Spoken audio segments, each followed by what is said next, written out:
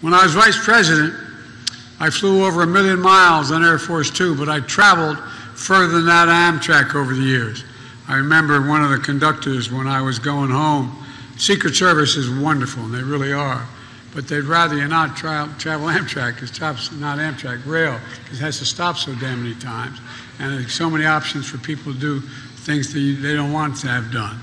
So, but I was coming home to see my mom, and I just, she was living with us at the time. My dad had passed away. And I got in a train on a Friday, and I won't get him in complete trouble, just tell his first name. He was number 2 in seniority at the time, Angelo.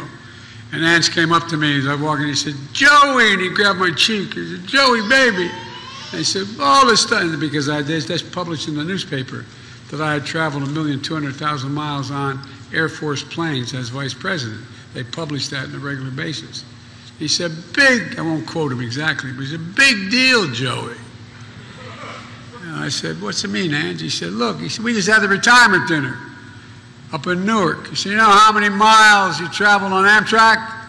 And I said, "No." He said, 1,000,000, I think it was 320,000 miles. And I said, "How'd you figure that?" He said, "Well, 118 days a year, almost 300 miles a day, 36 years, plus his vice," and he went on the whole deal. And I said, "I believe you, Ange. Let me get in the train, will you?" But the point is, Tommy and I particularly spend a lot of time on the train.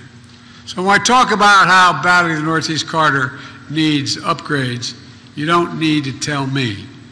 I've lived it. I also know how important this line is to computers and the MARC rail between Maryland and Washington. The Metro North between New York and Connecticut.